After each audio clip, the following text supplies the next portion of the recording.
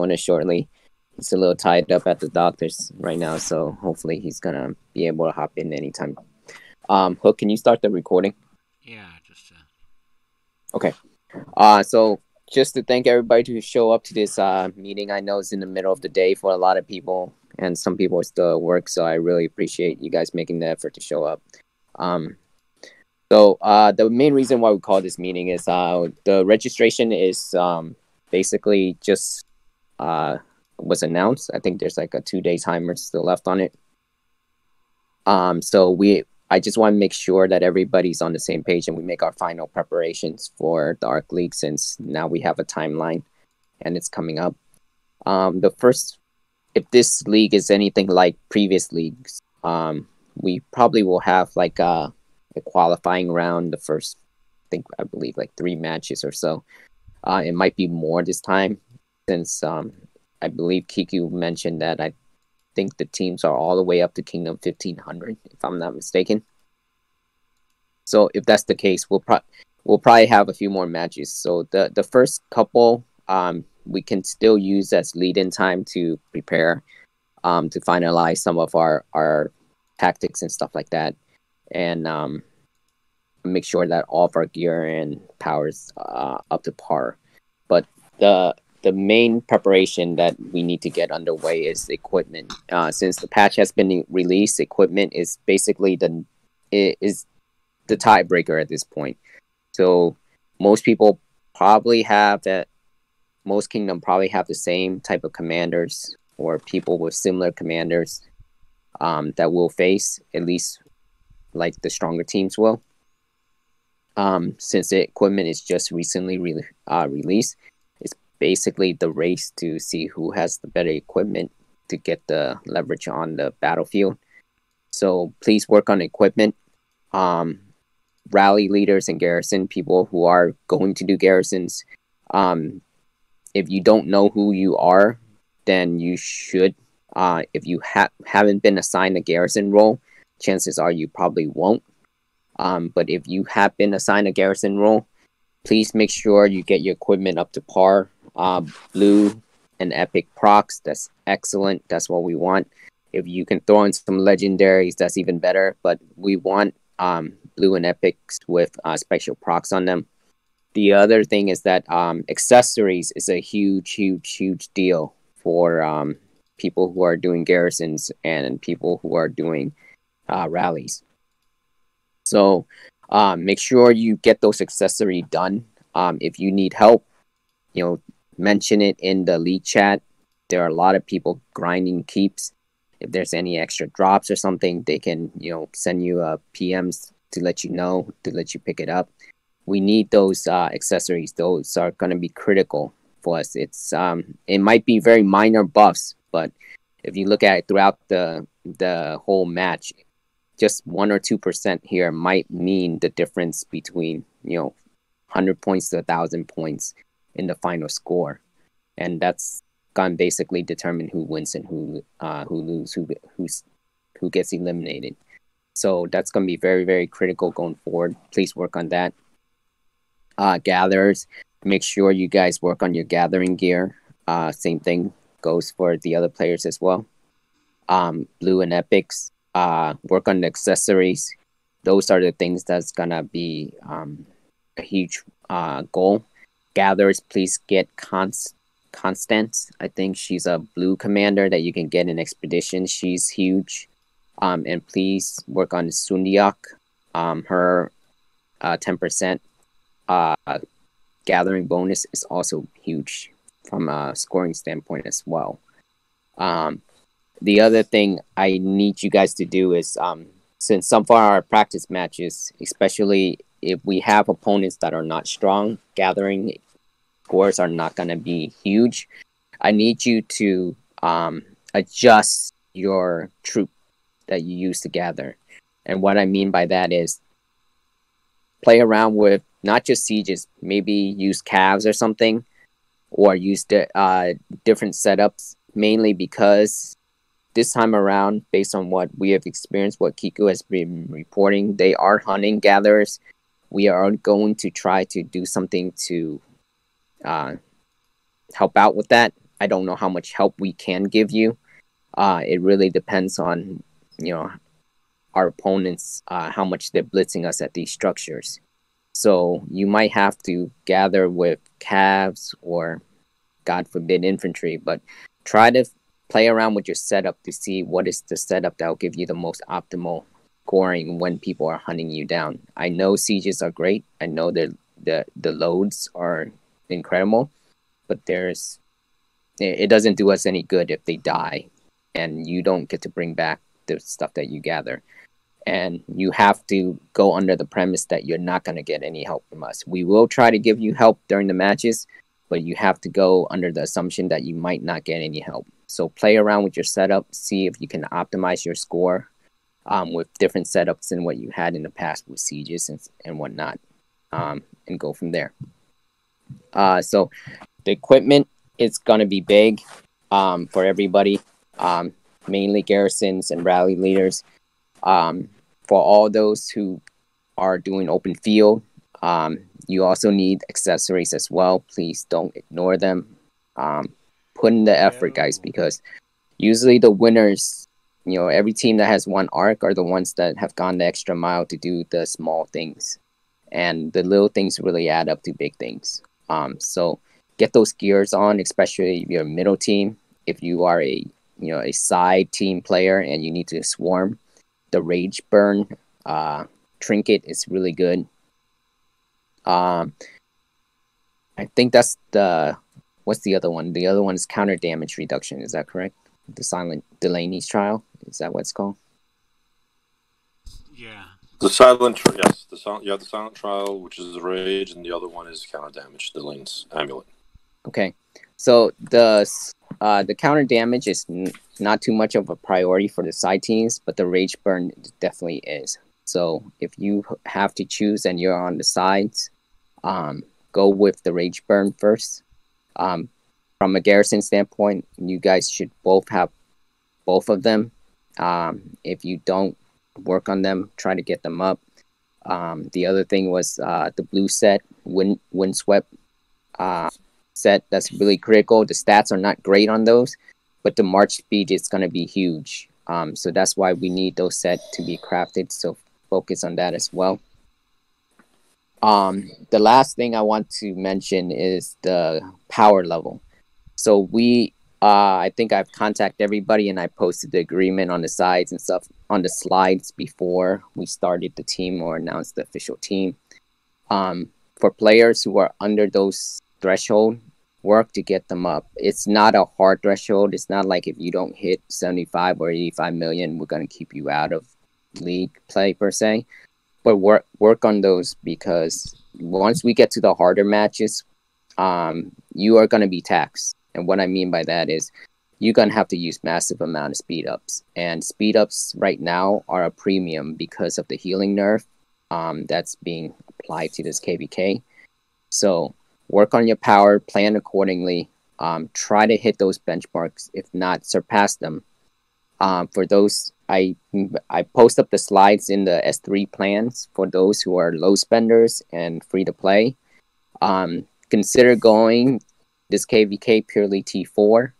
That will give you, some resource to invest in some T5s later, and it also saves you on speed ups as well, so that when you do build your T5, you can use them for league. So plan it out accordingly. KVK is still the focus of 166 as a kingdom as a whole. But I just want to give everybody a heads up that in order for us to be competitive, we need people's power to be relatively strong. The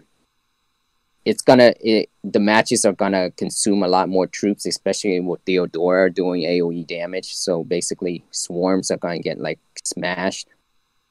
It's not like Constantine Charles Martel before, where you're not, your troop consumption is gonna be a lot less. So we have to prepare for that, for the incoming onslaught, and make sure that we have the proper amount of troops ready. If not, we have the proper amount of speed ups, and we're prepared to use it. So make sure you guys plan ahead with those two things. So power, equipment, those are the two big things. The last point I want to make is self-evaluation. We are going to try. I have Knight helping us. I have Hook, and Tab is also going to help us to record footage on different lanes. If we have footage on your respective lanes, check the YouTube links. We are posting up. It's going to be an S2 data. We're going to have a channel that is exclusively for that. Check those YouTube things. Spend some time, watch over your gameplay. The leaders, Angel and myself, if we see something that is like that we need to point out, we will. If you guys see something and you feel awkward calling people out by name, that's fine. You don't have to do it. But you can mention it in our weekly briefing on things that we can improve as a whole, so that people, when they they hear of some of our flaws and some of our shortcomings, they will hopefully find a way to improve it. We can throw that out as discussions in our weekly meetings. We always have about 30 minutes to spare after we go through all the plans. Those are the areas that we can make optimization. We can discuss together. It's going to be a team effort going forward to get where we want to be. So we need those evals to be done on a personal level. We'll watch the gameplay, watch other people's what we're doing. Maybe it's leadership that's making bad calls. You're welcome to give us any critique. I'm welcome to hear them. We're not perfect by any means. So anything that we can do to get us to progress further than where we were last season, we are going to take those steps to do them. So those are the three things that I want to emphasize going forward. As you make your final prep, we will. These matches are going to be, I think, weekly. If I remember correctly, it's going to be like rapid fire weekly. So attendance is going to be also a critical element as well. Angel was scrambling many matches, and some towards the very end, trying to find replacement for rally leaders, garrisons, side players, etc. If you know ahead of time or you are unsure, please do the unselfish thing. Please put team first before your your participation, and send a PM to the leaders, myself, Angel, and just say, hey, you know what? I'm unsure about this weekend. I would love to be there. I want to be there, but I can't 100% guarantee. You might be better off finding someone who can commit fully as a backup plan. That's something that the whole team will appreciate, because we had days, I think our AVG match, we were scrambling to find rally leaders and garrison leaders, and we don't want to run into that scenario this time around. We have a very diverse group with lots of strong commanders who can step in. So just give us the notice and we'll do it, because we want to progress as a team as a whole. We want to put the individual accolades aside. I mean, if they come along and you get like all the recognition that you get from other people's YouTube or from what we do, that's great. I want to see it. I want to see a lot of people who haven't gotten MVPs before to show up. I want to see people get recognized. But as a team, we want to progress. The end goal is for us to progress further than where we did last season. So let's make a strong effort on that end. And I think the last thing I have left on my agenda list is that every single member here has gone through the tryouts. We have selected you based on your performance.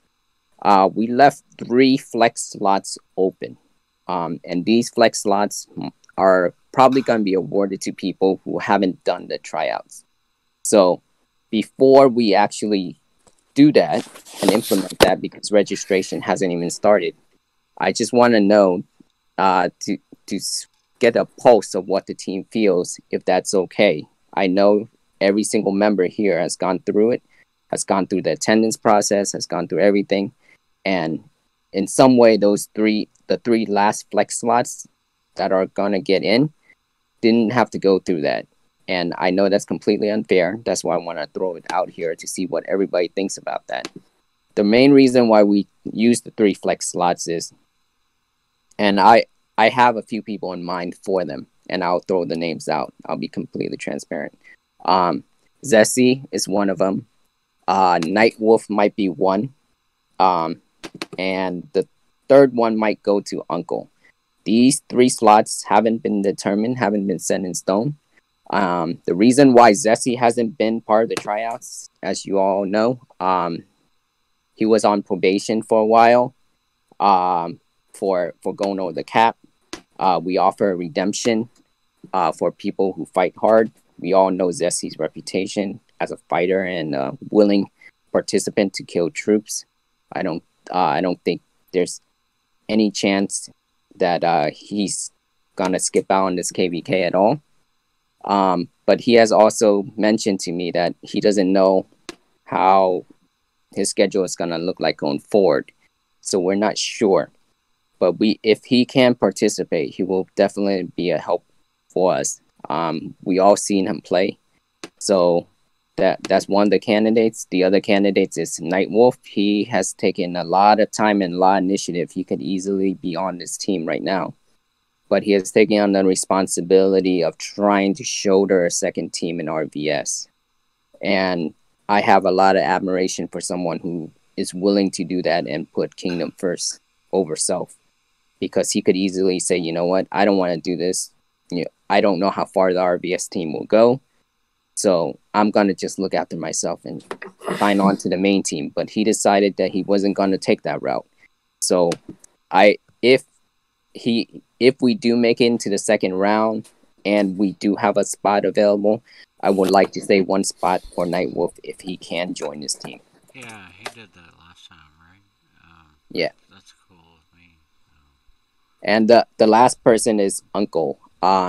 Uncle, I contacted him before we even had tryouts. He said that he loved to do the tryouts, loved to participate.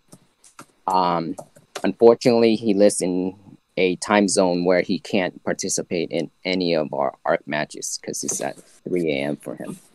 And he has work the very next day. So it's incredibly taxing for him. So he mentioned that, and he said, go find a replacement.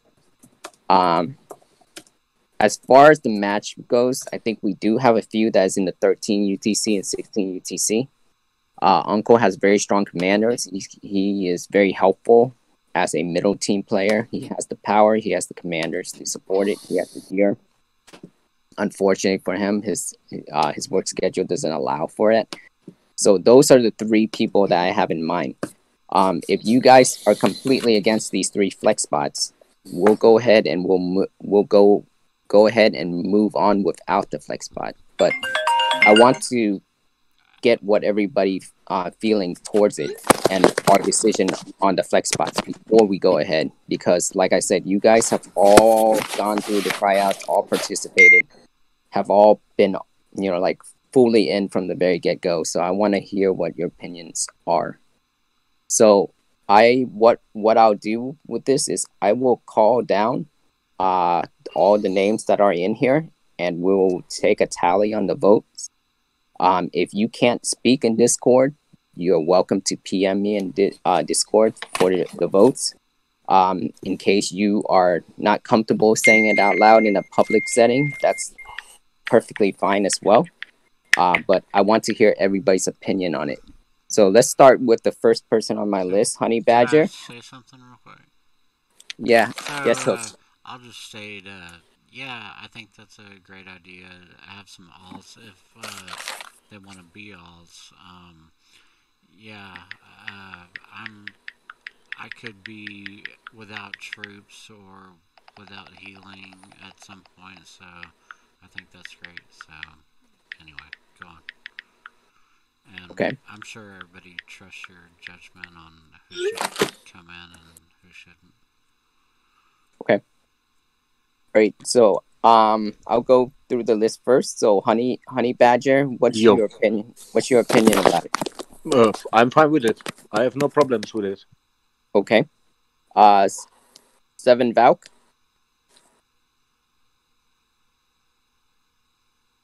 She's on a work call. Okay.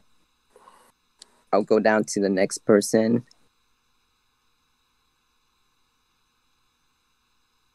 Great, so we can skip Clink. He has PM me his opinion as well. Right. So let's see, where were we? So 7 exposure. I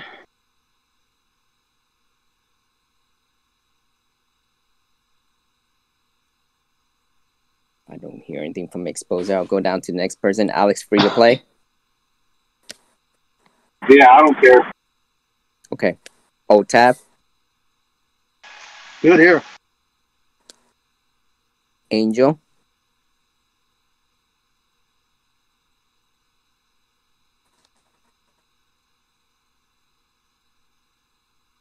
Okay. Dizzy.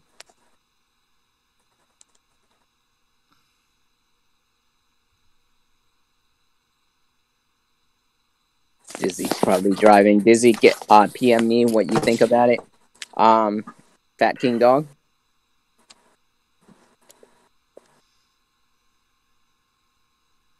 I remember him saying he was in a meeting at this time. Yeah, I think so too. So Fat King Dog, PM me what your opinions are. Hero. I agree. They deserve to be on the list, to be honest. Okay. Right. Holly Ho.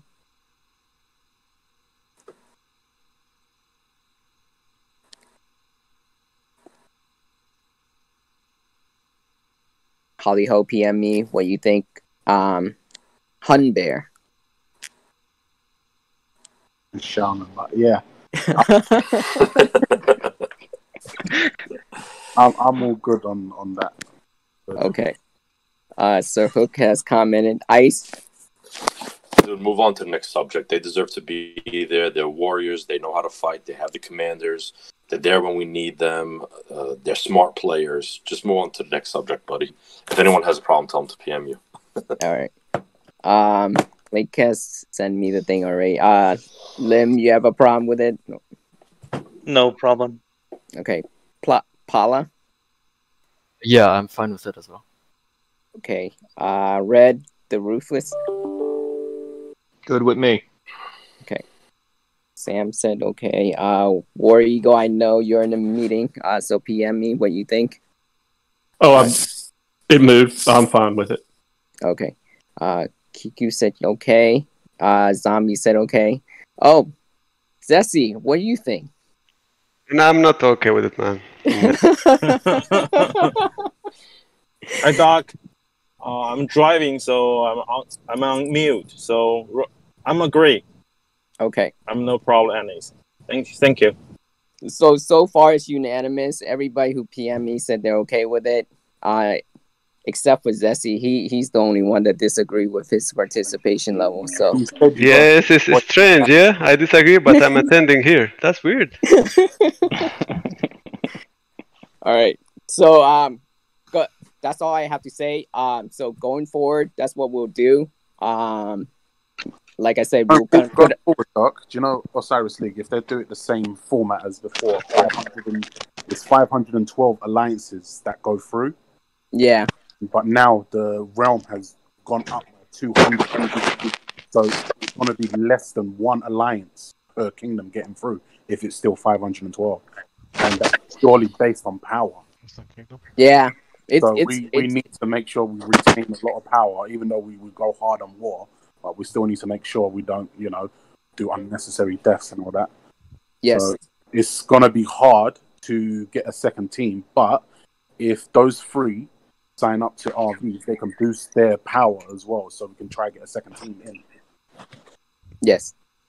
So just remember what I said. The footage we're gonna put up, please watch it. Please help each other. Especially if, like, let's say we are gonna try to assign groups of people, and what I mean by that is like we are gonna try to keep it constant so you guys develop more chemistry together. The 4 people that are going to man a structure, chances are they're probably going to man the same structure the following week. If you are a sub, we are going to put you into similar spots so that you don't have to learn different spots. We are going to try to do that. Angel is going to try to do more middle team meetings to help out the middle team and their coordination as well. So please make sure you guys attend that. And like I said, if we really want to be champions, we really want to get further than what we did, we have to put in the legwork. There's no way around it. We just have to put in the extra effort. So grind the gear, look, and if you already done, you already got your pieces done and stuff like that.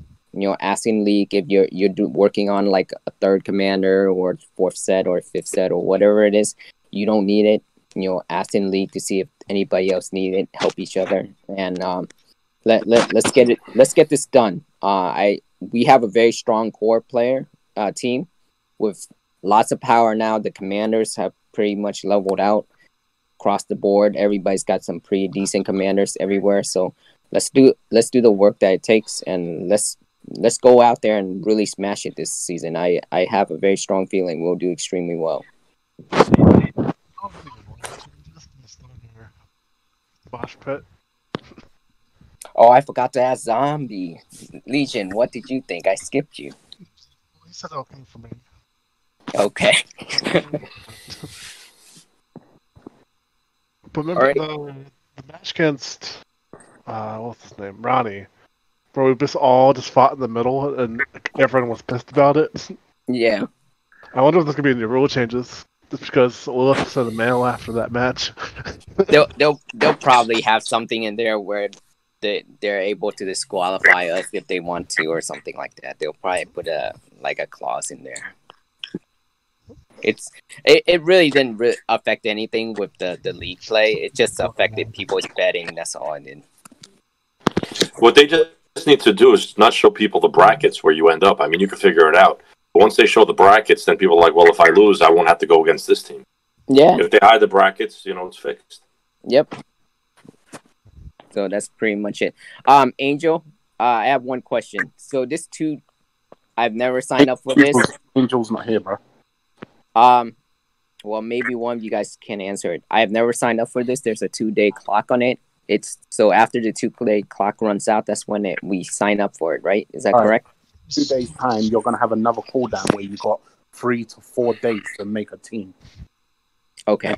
Click register, and then that team just register the people. Like it's not going to change after the sign up. Yeah, and then after that, every time when you register, it will show you the rank where you are at the 512.